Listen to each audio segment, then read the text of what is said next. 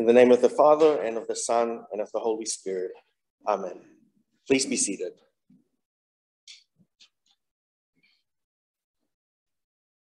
In order to make better sense of today's gospel reading, which is actually part of a larger story that began 2 Sundays ago, we need to cast our minds back to the feeding of the multitude when Jesus miraculously fed the crowd with just 5 loaves and 2 fish.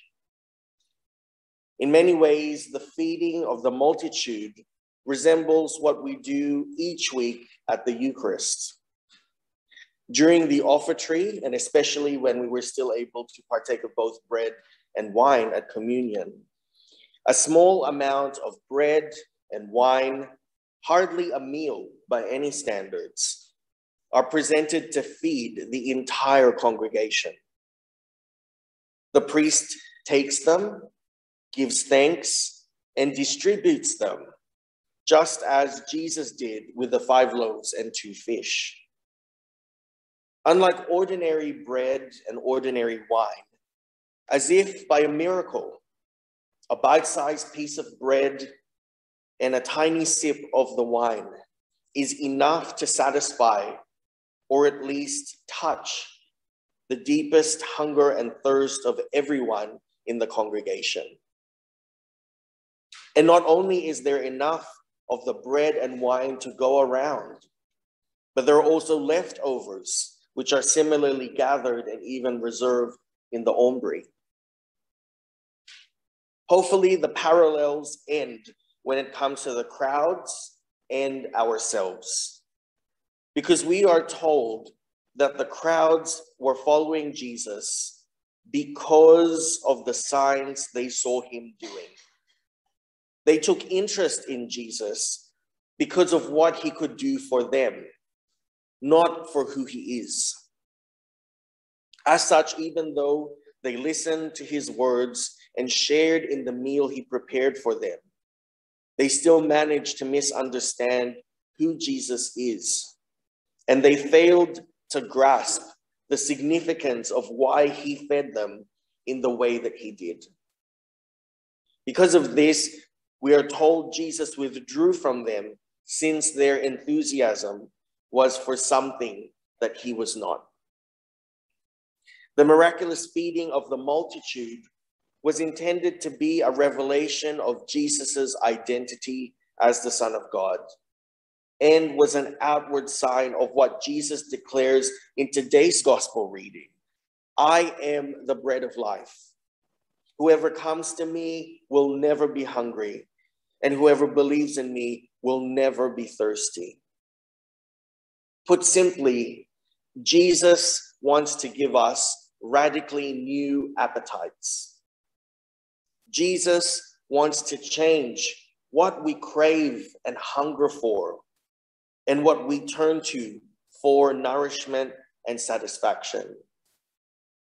As one popular and contemporary Christian author explains, hunger and thirst are natural expressions of the basic human desire and need for food and drink. One of the clear indicators that something is wrong physically is when we lose our appetite. It is the same spiritually. To hunger and thirst for God is at the very root of our being. It's the way God made us. When there is no hunger for the presence of God, it is an indicator that something is wrong spiritually, because that hunger is so basic to human nature. It often finds fulfillment in other areas rather than seeking God. Much as eating unhealthy food can dull physical appetite, so that which is not of God can dull our spiritual appetite. And he goes on to say, this happens to non-Christians or non-believers as they look for happiness and fulfillment in any area except in their relationship with God. It may be in human relationships, quest for power or money, or escape to physical pleasure. The saddest examples, however, are when Christians, fellow believers, allow their appetite for God to be dulled by other things, even religious things. Our churches, for example, are filled with believers who are so satisfied by activities and programs and rosters and projects, but in actual fact, they no longer have a thirst or hunger for God. So many Christians today, it can be said, snack their way throughout the day on junk food activities, and they find no time to feast with God. We complain about our busyness and tiredness, but that is typically a spiritual problem more than a problem of schedule. We desire everything except God. We take God in small doses throughout the day and week and somehow hope that on Sunday we can catch up on our time with the Lord.